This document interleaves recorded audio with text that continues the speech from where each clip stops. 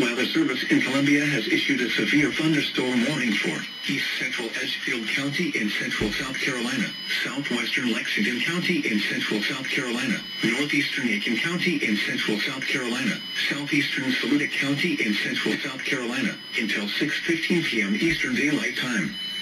At 5:23 p.m. Eastern Daylight Time, a severe thunderstorm was located near Ridge Spring, or 12 miles southwest of Batesburg-Leesville, moving northeast at 55 miles per hour.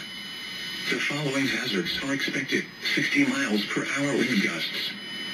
Source: radar indicated. The following impacts are expected. Expect damage to trees and power lines.